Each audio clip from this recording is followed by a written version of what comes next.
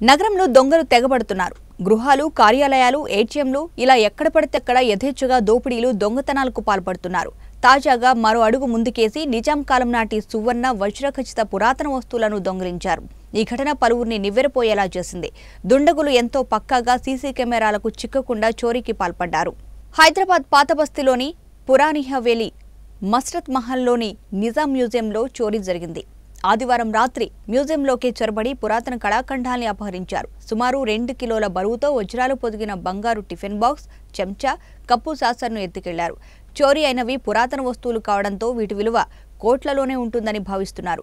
దుండగులు మ్యూజియం మొదటి అంతస్తులోని వెంటిలేటర్ ఇనుప కడ్డీలను తొలగించి లోపలికి ప్రవేశించారని ప్రాథమిక దర్యాప్తుల్లో వెల్లడైంది. సుమారు 20 అడుగుల తాడు సహాయంతో లోపలికి దిగి చోరీకి పాల్పడినట్లు అనుమానిస్తున్నారు.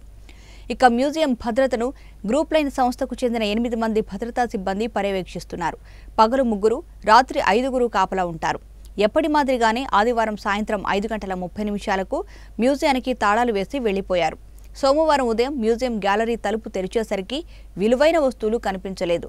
గ్యాలరీ వెంటిలేటర్ నుంచి తాడు వేలాడుతూ కనిపించింది. దీన్ని గమనించిన భద్రతా సిబ్బంది ఏతేమాష్, రజ్వీ, ఫరీద్, లియాకత్, మ్యూజియం పరిపాలనాధికారి షాకత్కు విషయాన్ని తెలిపారు. షాకత్ విషయాన్ని మ్యూజియం పివిలియన్ ట్రస్టు కార్యదర్శి రఫత్ హుస్సేన్కు చెప్పడంతో ఆయన సోమవారం సాయంత్రం పోలీసులకు ఫిర్యాదు చేశారు. మ్యూజియం లోపల 10 సీసీ కెమెరాలు ఉన్నాయి.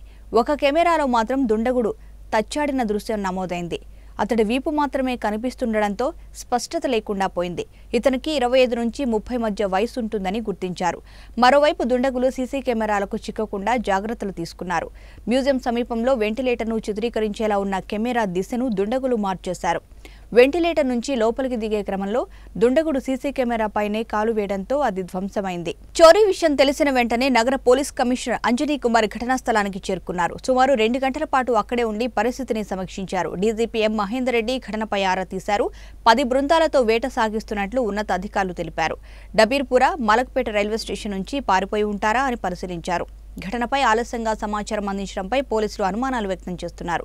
మ్యూజియానికి సంబంధించిన సమాచారాన్ని ఎవరైనా దుండగులకు అందించి ఉంటారా అనే కోణంలో కూడా ఆరా తీస్తున్నారు పోలీసులు.